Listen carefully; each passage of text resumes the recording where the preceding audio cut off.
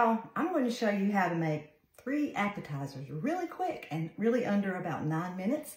So the first thing I'm going to do is start some candied nuts. And I will turn this so you can see more of what I'm doing.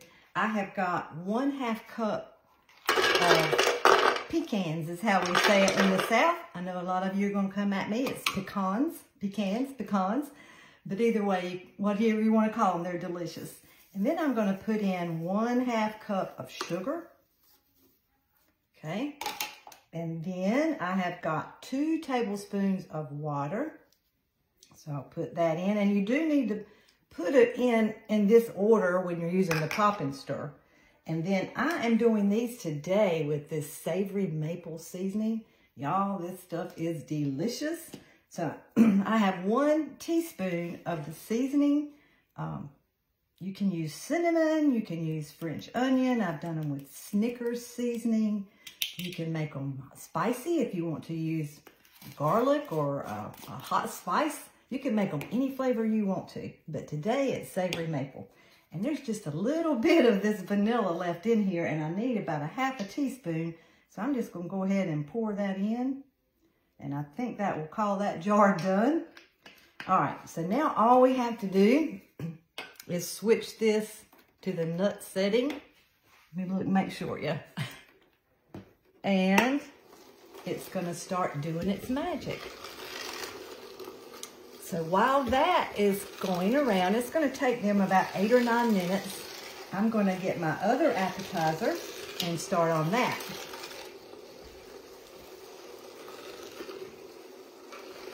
Okay. I know you want to watch those nuts too, but I'm going to turn you so you can see a little bit of both.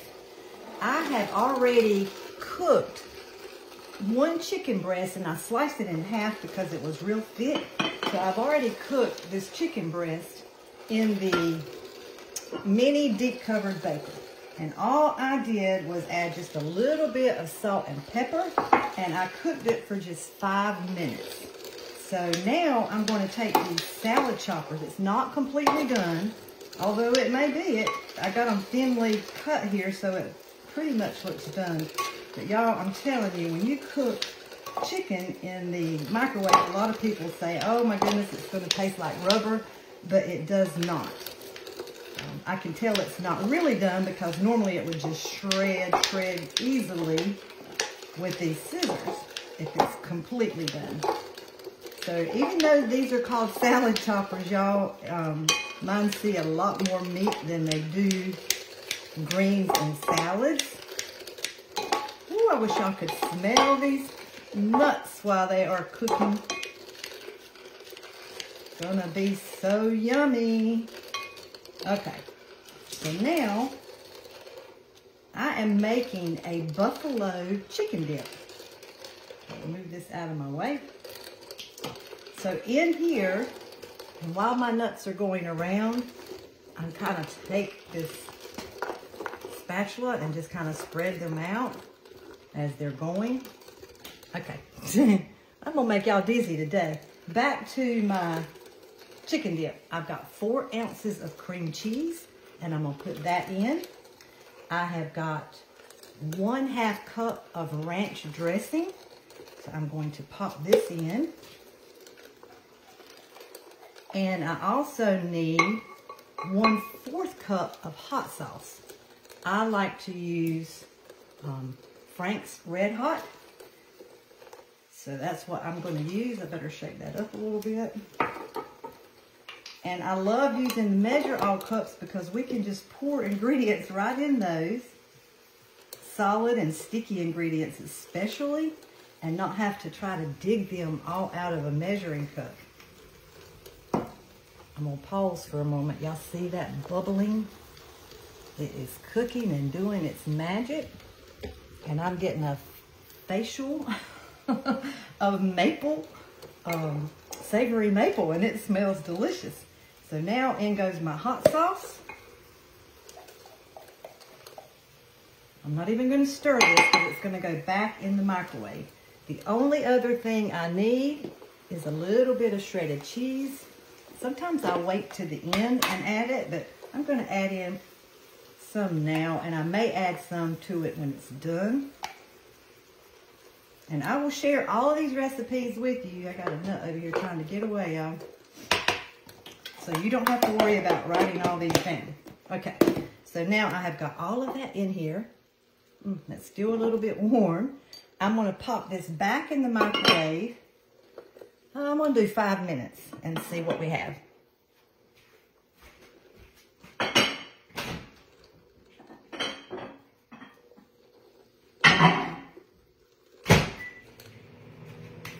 Okay, let you peek at these nuts. When these are cooking in the pop and stir, you can still see some mixture in here.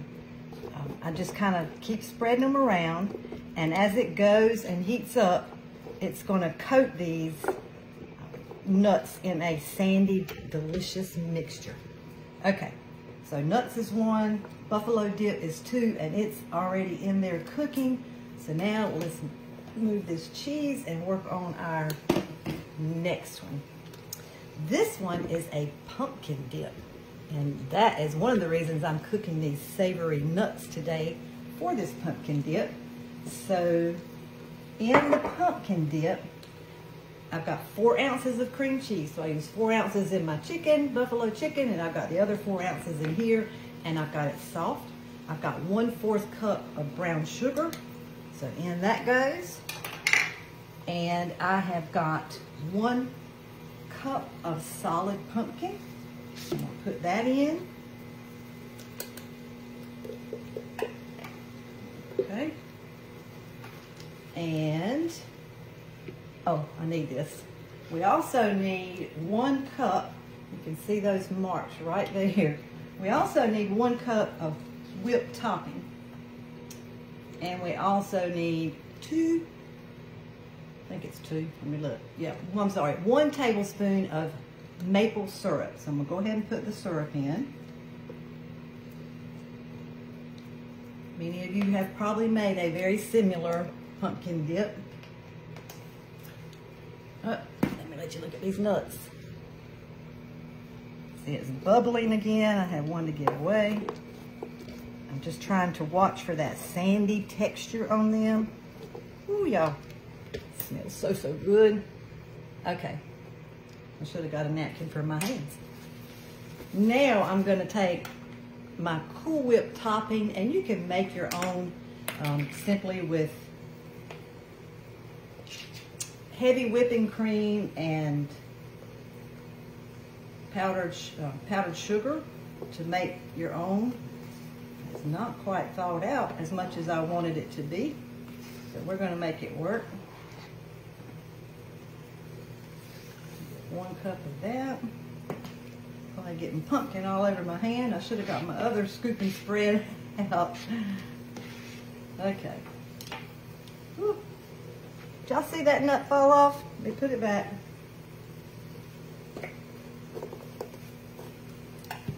I'm gonna get a napkin, and I want to tilt you down and let you see these.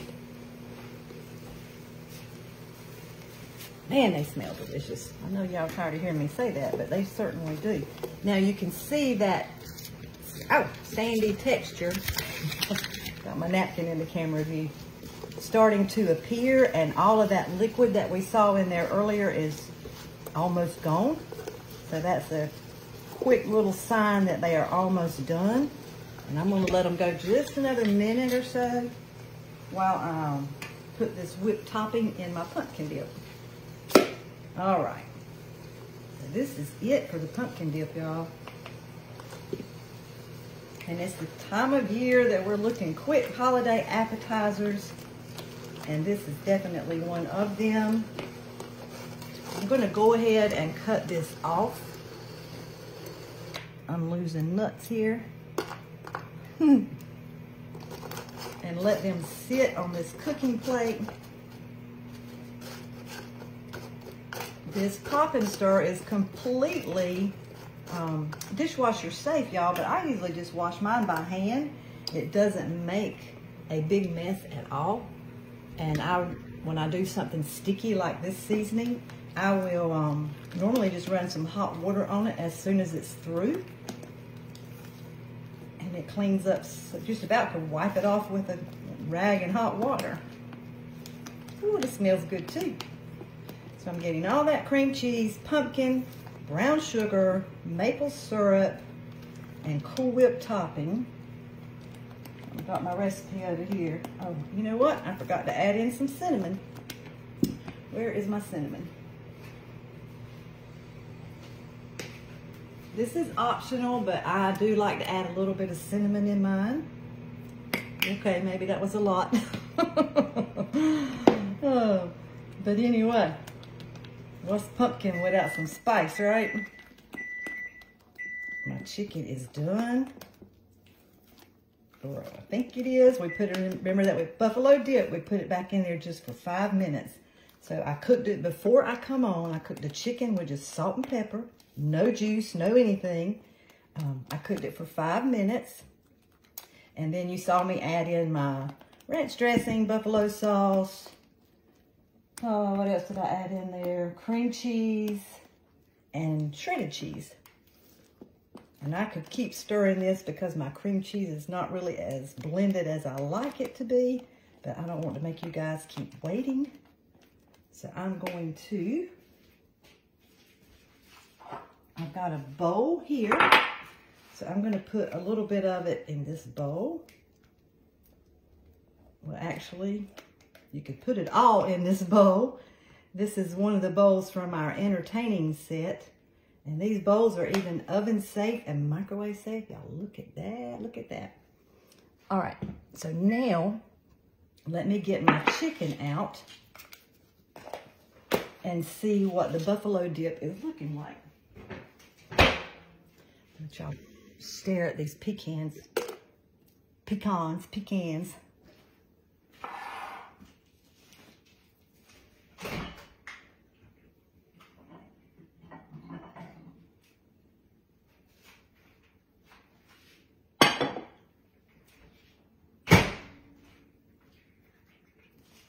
Okay.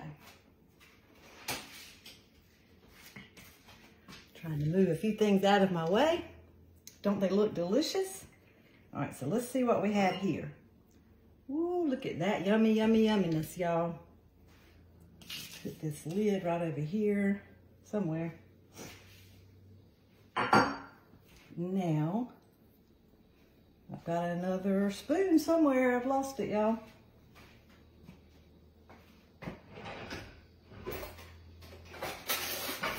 I don't know what I did with it, so I'll just take this one.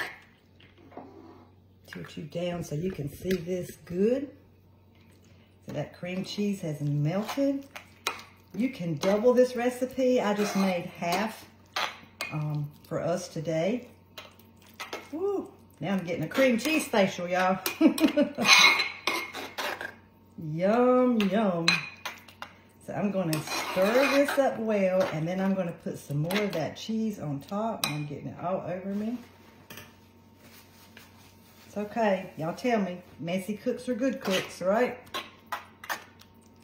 Have mercy, that looks good. And you can serve this right out of this beautiful deep covered baker. Or if you're going somewhere, you can put it in something to take it with you.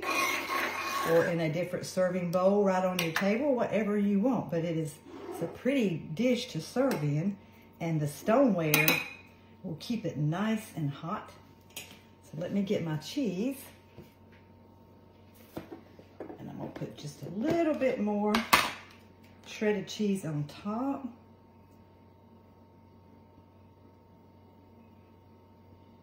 Woo, yum, yum, yum. And I'm going to put the lid on this and let it sit for a minute. And show you one more thing. What did I do with my lid?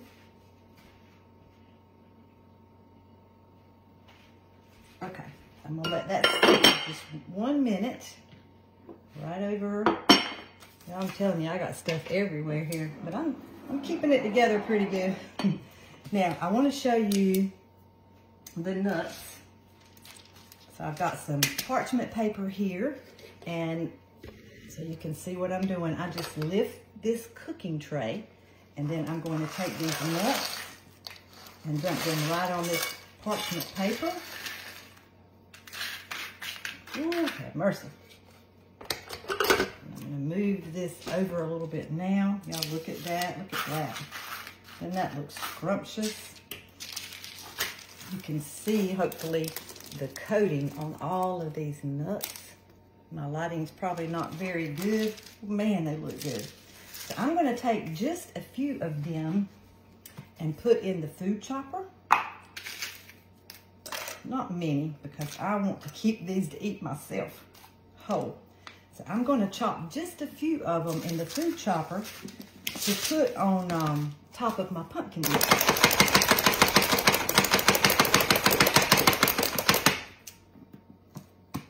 Okay, so I've got my pumpkin dip here. And I'm just gonna sprinkle those right on top. And as people start serving and dipping, those nuts will get mixed in there. I love the food chopper, y'all. It really chops up meats, nuts, chocolates. Oh, look at that. All right, one last thing to show you, and then we're gonna take a final look at our buffalo dip. Before I came on, I took a pie crust and I cut it with the crinkle cutter, and I'll share a picture of that at the end of this video. So I cut that pie crust with a crinkle cutter to make these cute little shapes, and I sprinkled them with cinnamon and sugar and baked them. You can make them in like long little French fry shapes if you want to, and that was some of the edges of my crust. You can see this one was the edge of my crust. So I made these for the pumpkin dip. And this is something that you will love. You want to definitely make more than one pie crust of these. So I'll just kind of move these over a little bit. And this is our white glazed pizza stone. And I'm going to put this delicious dip right in the middle. And just like that, in just minutes, we have all of these appetizers. Quick and easy. And you can make most of this ahead of time if you needed to. The nuts are definitely delicious made ahead. Now look at that coating on those nuts. Okay, so now, one final look at this. I cannot wait to dig into this. And then I'll show you my buffalo chicken. So let me move this out of the way.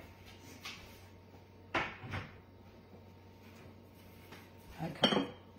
Woo, that's still hot. Y'all supposed to remind me. You know, I'm bad for touching hot things and making a mess. All right, so let's see what we got now. Move my lid. Y'all just look at that.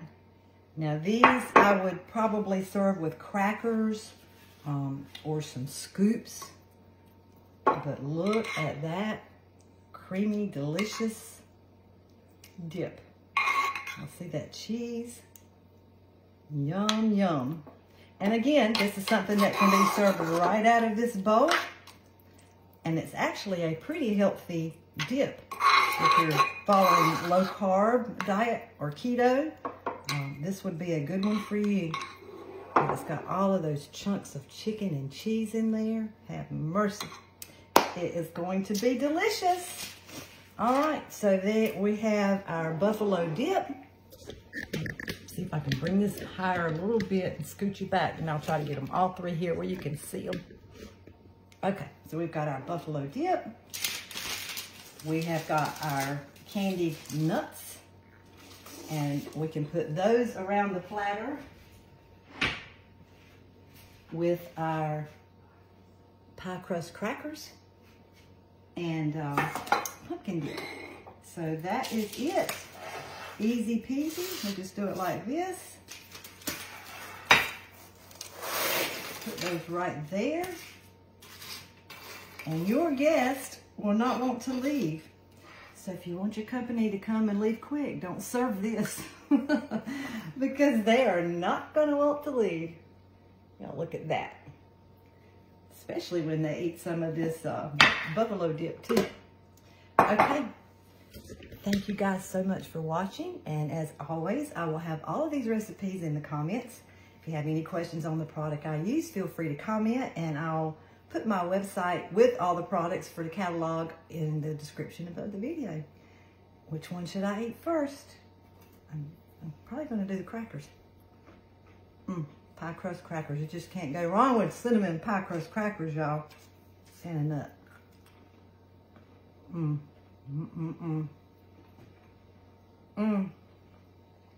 I'm telling y'all, that pop and stir is magic. Ooh. Y'all better send help because I just can't quit eating these little delicious pecans, whatever you want to call them. The savory maple is kind of a new seasoning to us. They knocked it out of the park. It is delicious. All right, guys. Thanks so much for watching. I'm going to go sample some of all of it. Y'all have a great night. Bye-bye. Okay, one last look at everything together. Here is my delicious cheesy buffalo chicken dip, and my pie crust cinnamon sugar crackers. Now look at those savory maple nuts and the pumpkin dip. It is delicious.